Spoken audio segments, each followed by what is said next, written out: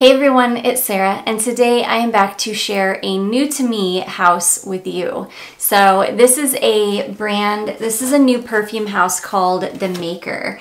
And this discovery kit here was gifted to me by The Maker through Octoly. I don't often request things through Octoly to review, but when I see fragrance pop up or a new house pop up, I usually am interested because, you know, I want to get my nose on things and I want to be able to share them with you if they're good. So yeah, we're going to go through. I've got a little discovery kit here. And this is super interesting. It's a really cute little discovery kit, and they sent a little thing of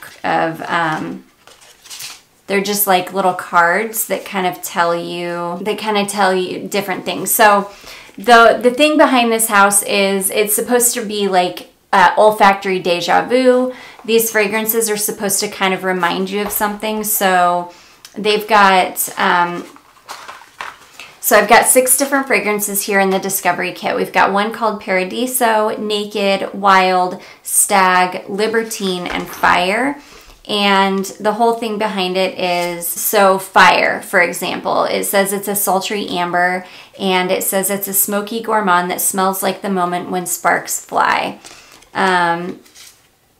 Let's see here. Naked. It says it's a sensual musk, sensual skin scent inspired by a love affair. Libertine, it says it's a divine citrus, aromatic citrus that smells like complete freedom. We've got Wild, which is an amorous floral. It says velvet floral inspired by a night of unbridled possibility. Stag, which is seductive woods, rich warm blend of woods that smells like innate confidence. Paradiso, which is lush fruits, and it says carnal fruity floral that smells like pure joy. So I'm going to go through all of these more closely and let you know what they smell like and what the notes are in them and things. But yeah, I just wanted to give you kind of an idea of what is behind this house. They are all unisex fragrances, so they don't say whether they're, but I'll tell you as we go through here. They are all unisex, but some definitely do lean more masculine, some definitely do lean more feminine, which I will let you know as we go through. They're vegan, they're cruelty-free, they don't have a bunch of junk in them, they're really clean fragrances. Clean, I say that loosely because, you know, they claim to be clean fragrances, I'll just say that. And yeah, they've got some really beautiful fragrances in here. The bottles, the full bottles are really, really gorgeous. I'm just going to show you. If you guys remember that line that Chloe did in bottles like this, that's what it reminds me of. It reminds me of that Chloe line. They're really, really beautiful bottles. They also carry candles as well. And I do love their logo as well. I love the compass and just the font, everything about it. I love the whole feel of the packaging, the dark green. It just feels very, I don't know, sophisticated and expensive. Okay, so let's start going through the fragrances here. I love these because they came in little drams. We're gonna start with the one called Libertine. And yeah, they came in these little tiny drams, which Sucre Bay makes little drams like these as well. And I just think they're the cutest little things ever. So this one is called Libertine. And this is the one that it said it is supposed to smell like freedom. This one to me leans a little bit more masculine. And this one is described as being a divine citrus. So this one is pomelo, hibiscus, and Virginia cedarwood.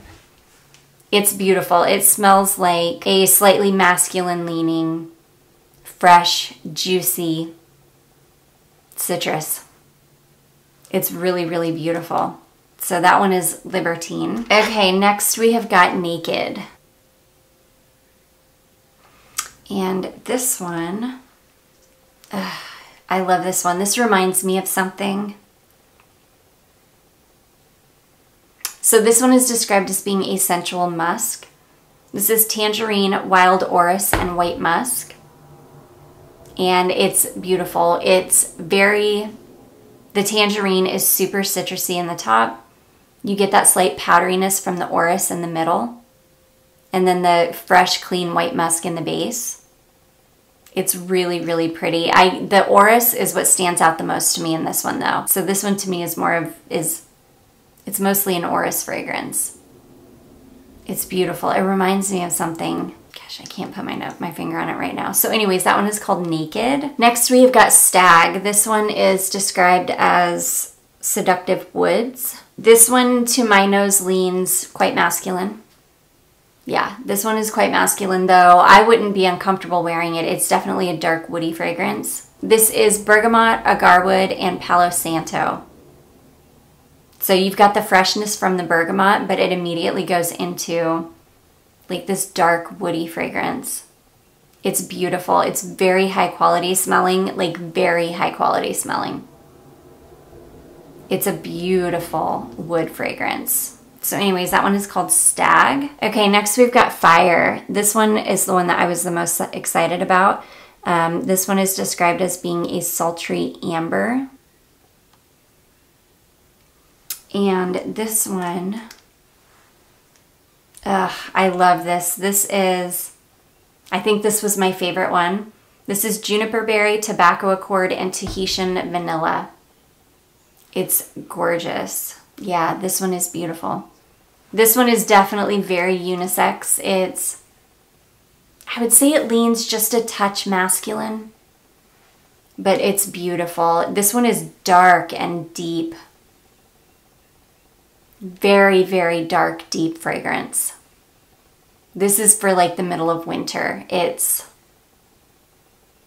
Gosh, it's so good. So anyways, that one is called Fire. It's really, really nice. These are all very, very expensive smelling. I will say that. They're very expensive smelling. Very niche. Very, very niche. Okay, next we've got Paradiso. This one is described as being lush fruits. And this is, I love this one too. This one is mangosteen, dreamy plumeria, and patchouli leaves. It does smell kind of fruity, but it's a tart, juicy, watery, green fruit. It's not a sweet fruit. It's amazing. This is like the freshest, like most beautiful. I can't wait. I'm saving this entire dram for hot weather because I think this is going to be incredible in the hot weather. This was my second favorite for sure. I love this so much. It's such a beautiful, very unique smelling hot weather fragrance. It's amazing. So anyways, that one is called Paradiso. It's the mangosteen in it that gives it something. You don't see mangosteen in fragrance very often, and it's done so well. It smells so natural and fresh, and it's one of those fragrances that almost takes your breath away. It's so good. So anyways, that one is called Paradiso. It's amazing. And then last but not least, we have got Wild. And Wild is described as being an amorous floral.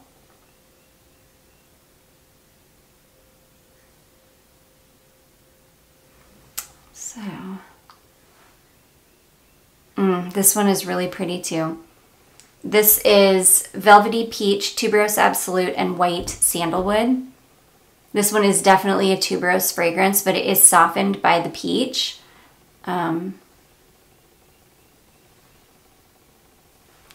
it's beautiful. It's a beautiful tuberose. It's a fresh tuberose with a little bit of sweetness from the peach. I mean, these are really, really beautiful fragrances.